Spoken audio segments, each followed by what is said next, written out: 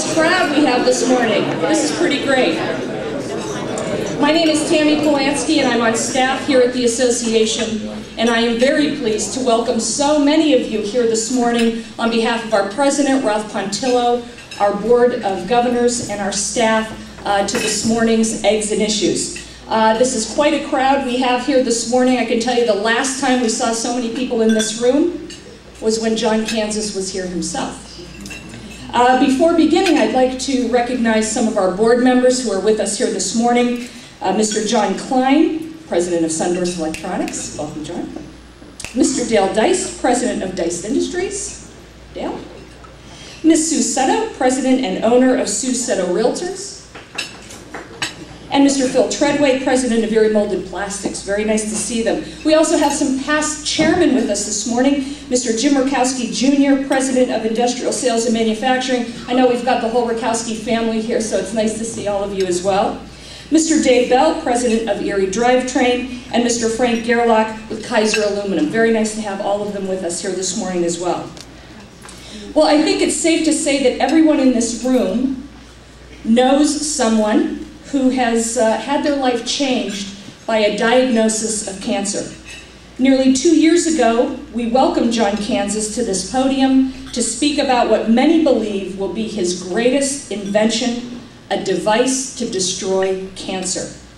Sadly, John did not live long enough to see his dream carried out.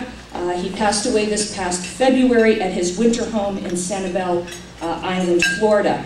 But John's death marks a renewed focus for his family, his friends, his colleagues, and his supporters who are with us here this morning and who are dedicated to ensuring that his dream is realized. By being here today, all of you are taking part in making sure that John's dream is a reality. The net proceeds from this morning's breakfast will be donated to benefit the John Kanzius Cancer Research Foundation, whose mission it is to create regional and national awareness of the potentials of this important therapy and to accelerate the speed at which that research will progress. This morning we are pleased to welcome two individuals who play a critical role in the areas of research and awareness, who are here to give us an update as to the progress that is being made on Kanzius' cancer-killing device. Dr. Stephen Curley of the University of Texas M.D. Anderson Cancer Center is the chief project researcher for the John Kanzius non-invasive radio wave treatment. In addition to his work as lead investigator on the Kanzius research, Dr. Curley is a principal investigator on a number of protocols and oversees a research lab dedicated to the radio wave treatment. Dr. Curley also is a professor of surgery and chief of gastrointestinal cancer care at M.D. Anderson, and we welcome Dr. Curley here this morning. Also with us is Mr. Mark Neidig. He is the executive director of the John Kanzius Cancer Research Foundation. Mark brings nearly 30 years experience in management and corporate giving, and he was selected following an extensive national search by the Kanzius Foundation Board of Directors. Ladies and gentlemen, first to the podium will be Dr. Curley, but would you please join me in welcoming both Dr. Curley and Mr. Neidig as our guests this morning.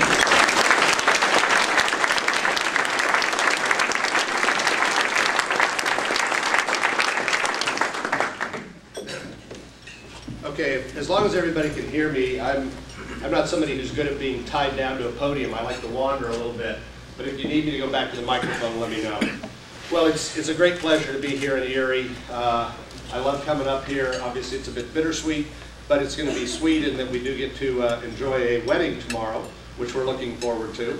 But it's also a great opportunity for me to reconnect with people who I now consider friends in this community and to give you an update on where we're at with this research. I know people were concerned with John's passing that somehow we would lose momentum, and I'm here to tell you first and foremost, not only have we not lost momentum, we have gained momentum.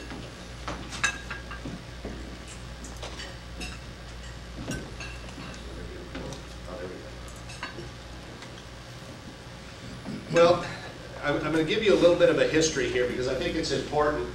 Some of you already know this history, some of you may not have heard it. This is a picture of John and I at the Cancer Center here in Erie. John and I go back to April 2005 when one of my colleagues at MD Anderson, Professor Michael Keating, asked me to give his patient a call because this man was interested in some of the research I was doing. And so I said, well, sure, I'll be happy to do that. And so I called John. Never met him, didn't know him, didn't know anything about it. He explained his idea, his machine, knew some of the research I'd done on radio wave treatments, other types of treatments involving electrical stimulation, etc. And I politely told him, well, yeah, this is an interesting idea, and I think it would work, but there's a few problems, and if you could build me a machine that would do, you know, a couple of things that are a little different, I'd be interested. Well, I told you I didn't know John because I'm going to be very blunt and honest, and Mary Ann knows this. She's heard me tell this story. I really thought I'd never talk to John again. That's because I didn't know John.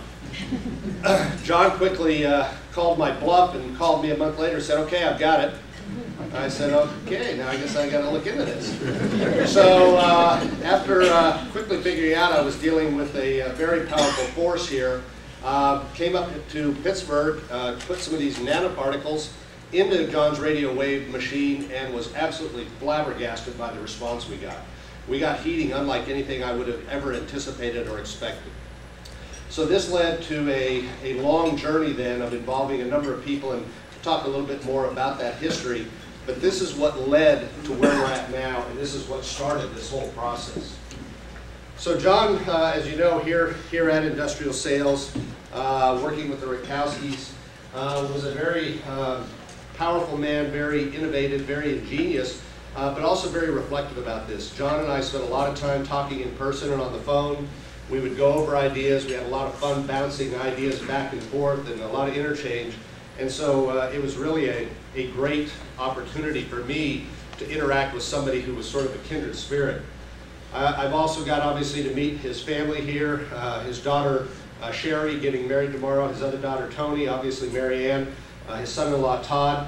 Now you can tell a little bit of difference about people from pictures. You see this is a picture, I'm a surgeon and a researcher. Obviously I've got the beer out there in full presence. Todd is an attorney, he's kind of trying to hide it there under his arm.